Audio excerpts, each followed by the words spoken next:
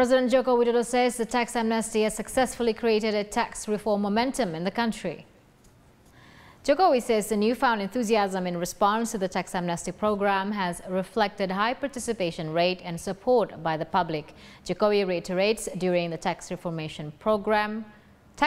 program, the government's orientation will be directed towards building trust.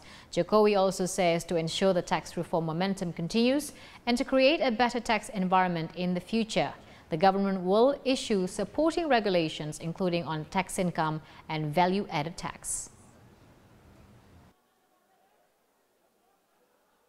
Menurut saya sebuah momentum yang baik untuk perpajakan kita.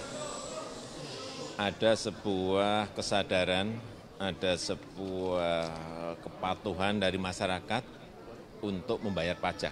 Momentum seperti ini harus dimanfaatkan, harus kita gunakan. Oleh sebab itu, orientasi kita adalah sekarang ini membangun sebuah trust, membangun sebuah kepercayaan, dan momentum ini sekarang ada.